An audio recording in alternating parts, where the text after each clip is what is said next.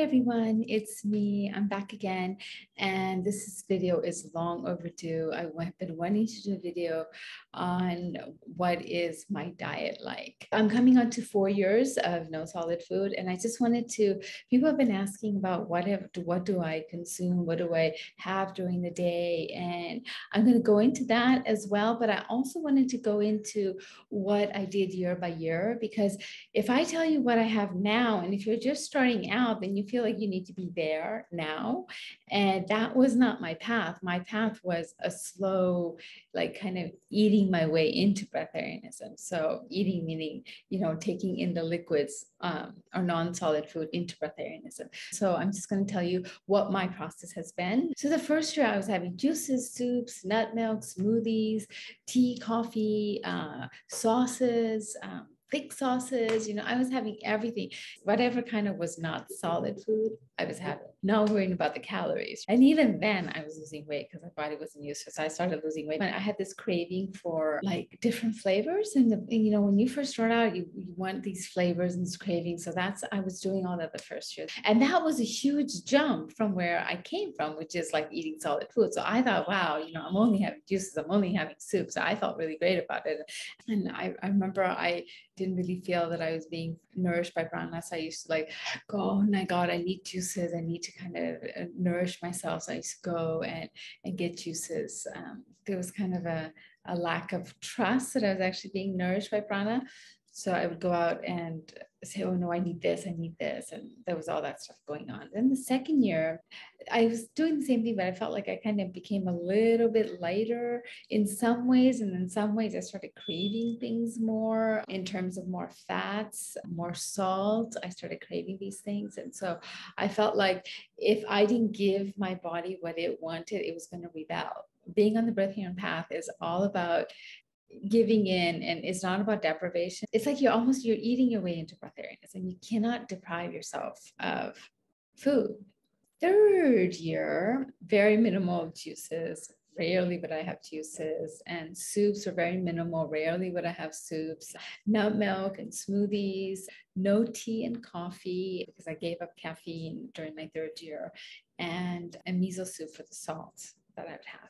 So that's what I did for the first 3 years. And now I'm coming onto my fourth year. So what do I consume now? Pretty much the same thing, except I don't do as much as I used to before. Like I would consume a lot more, but now it's a lot less. So I don't have juices. If I feel like having something like a fruit, then I would have a kind of a fruit that I can suck the juice out of. So I don't actually use a juicer.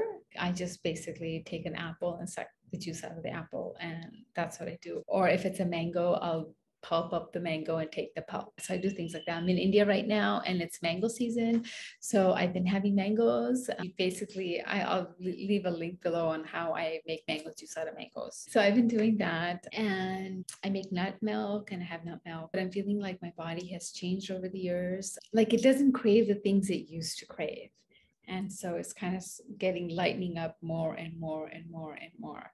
So I'm really thrilled about that, because there are certain things that I thought I would never, ever be able to give up. And so let me go into that. So for example, before I started my breatharian path, I used to love sourdough bread. Now, sourdough bread was like my ultimate favorite. I used to just put vegan butter on the bread, like the front and the back of the sourdough slice of bread, and put it on a skillet and toast it on the skillet, and it'll become like golden brown. And then I would eat it. Like this is before my breatharian path. I would eat it and I would just love it, right? And that was like my everyday thing. I would have it in the afternoon. That was like, I would just every single day, I wouldn't miss a day without it. I would crave it, right? Like, so I'd have it. And so when I started my breatharian path, like the first 6 months or so, I was very like, no, nothing else went in my mouth. And then I really started craving it. So what did I do? I actually made the sourdough bread, put the butter, vegan butter on it, made it nice and crispy. And then I would have it and then I would spit it out. And so that was my craving that I satisfied by having the sourdough bread, feeling the sourness of the bread, feeling the texture of the bread, feeling that butter melting in my mouth and all that stuff. And then I would spit it out. And so it satisfied that craving of mine. So that's one way that, and I kept doing it until my craving went away. And I kept having sourdough bread whenever I felt like having sourdough bread. And over time, I no longer wanted sourdough bread. So I let it go. And now I don't crave sourdough bread. So that just is kind of a testament to the fact that if you deprive yourself of it, you're going to want more of it. But if you just give yourself that, then you're not going to want it. Like if you stay on the breatharian path, your body is slowly changing, and then you're no longer going to resonate with what you used to resonate with. Like for me was sourdough bread. And so I gave that up. I no longer, like, I'll go to the grocery store and I'll look at sourdough bread. Before I used to look at sourdough bread and said, oh, I want sourdough bread. But now I look at sourdough bread and said, oh, okay, that's nice. I don't look at, I don't crave it. I don't want it. So that was something that my body doesn't resonate with it any longer, because I stayed on the path, I stayed on the liquids, and I no longer resonate with sourdough bread.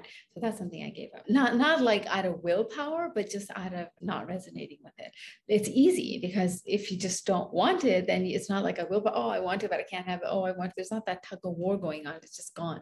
Even before this, on this path, I used to eat really healthy food, and I would never have chips. I would never have junk food. But when I came on this Breatharian path, it's like after a while, your body's like, I want some junk food. And so it started craving chips. And so then the chips has salt, and it's like, oh, I want some salt. And then of course it's like deep fried. It has that oil in it, and your body starts craving it. So I was like, okay, what do we do if I want chips? And chips comes in all kinds of flavors, right? And so you also get the flavor in your mouth. And so what did I do? I'm like, okay, well, let's try the same technique. So I would take the chips, like a bag of chips, put it in my mouth, suck on it, get all the flavor, and also feel the oil in my mouth, all the junk and the salt and everything. And then I would spit it out. So I did that, and I did that for a while until, not like every day, but whenever I got the craving, I would do that. And so I was like, okay, well, and I kept doing that until I felt like I don't want to do it anymore. It's just recently I gave up. And I'm so happy to say that I gave up like putting chips in my mouth and spitting it out. Initially, I used to have different kinds of chips where, they have salt and garlic in like flavored chips. So I would have that. And then when I gave up the onion and garlic, then I could only have chips that had salt in it, because my stomach could not handle that, but my mouth wanted it. So it was kind of like, all right, we're all happy. My mouth is happy, my stomach is happy, and I'm happy because I'm still on the path. My stomach is happy because it doesn't need to digest all that food, and my mouth is happy because it wanted the flavor. So everyone's happy. So yay. So that's what happened with the chips. I used to do the chips, and craving for sugar. So, the craving for sugar is not as much, but I can't say I don't crave sugar at all. I try to use dates instead, like with my nut milk. I'll make the nut milk with dates, and so it has a little sweetness in it. So that works. Yeah, and so I just want to say that before my path, I used to be very healthy, but as you come on the breatharian path, your body feels like it's being deprived, and so then it starts craving these things. And so I think the key to it is to give in to the cravings and say, okay, yeah, you can have it, go ahead, have it. And then soon enough, as you continue to stay on this path, your resonance with that will change, and then you'll no longer resonate with those kinds of food, and then you move on. And that's what I have done, and my ingestions become lighter and lighter, to the point where now I have about 400 calories a day. And so, when I have cravings, like some cravings that come up, I'm like, oh wow, I have a craving. Well, it's okay, enjoy it, because you know what, that's going to go away after a while. It's like you're not going to resonate with it. So now that you're enjoying it, those are some of those pleasures in life. So go ahead and enjoy it, is what I tell myself. Like, okay, go ahead and enjoy whatever it is that you want. And so soon, I remember, like, I used to crave ice cream, and so I used to enjoy the ice cream, and I'm like, okay, one of these days I'm not going to want the ice cream. And so the day has come where I don't really crave ice cream. So I've enjoyed the times when I've had the ice cream. So the way to breatharianism is being kind and gentle to yourself, and it's almost like not depriving yourself of it, but giving yourself more of whatever it is that it wants. Just giving it, and continue to maintain yourself on this path by doing your breathing, by doing your meditation, and by setting out the intention out to the universe that this is what you want, by exercising, doing all those things that is required to get extra prana into your body. And so I think if you do all that, these things that you used to resonate with doesn't resonate. And so slowly you start giving up more and more of the things that you crave, like for me, like the pizza and sourdough bread and chips, and you start giving up all those things. I dry fast once a week, at least once a week. I do 3.5 day dry once a month, or at least once in a quarter, once in 3 months.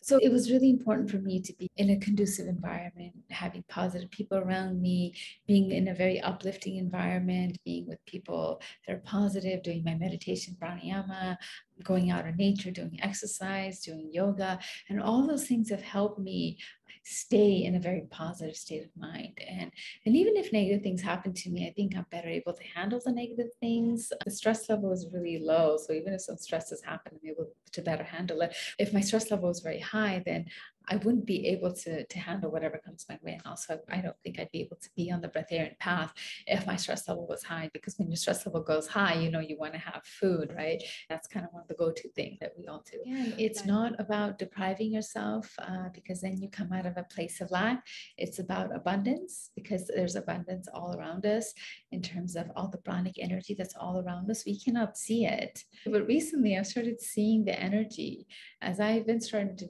do 3.5 day dry. I can see the energy all around us. And I feel like we are just bathing in this energy. And so, yeah, we just have to know that it's all around us and it's nourishing us. But anyway, so that is kind of my journey in terms of what I've ingested and what I've taken in over the years. I want to thank you so much for being with me till the end. And thank you so much for watching. If you have any questions or anything, please leave it in the comment below and I will answer your questions. And again, thank you so much for watching. Bye-bye.